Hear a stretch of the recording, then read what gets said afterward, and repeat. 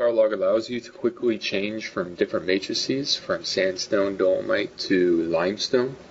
Right now we're using or referencing a limestone matrix. You can see it doesn't exist. Currently we just have a sandstone. So what we're going to do here is convert that curve to a limestone matrix. Neutron conversion. Use this. Schlumberger, quartz to limestone. You can see the log plot updates automatically. Now with that information, we're going to construct the volumes using the Multimin. It's quick and easy. Right now we're just using that limestone matrix that we just calculated. We're using a model that uses neutron density sonic. I've already selected my apparent matrix and my true matrix, and also for the sonic, and my volumes.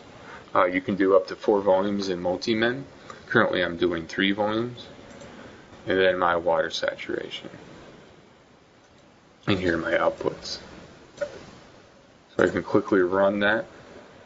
And you can see how fast that runs. I can see now my volumes, and I can quickly change anything if I do not agree with it by simply, maybe I need to get a general idea of my RW, so I can just type in a value here and see how that affects my oil. I think there's a little too much oil in there.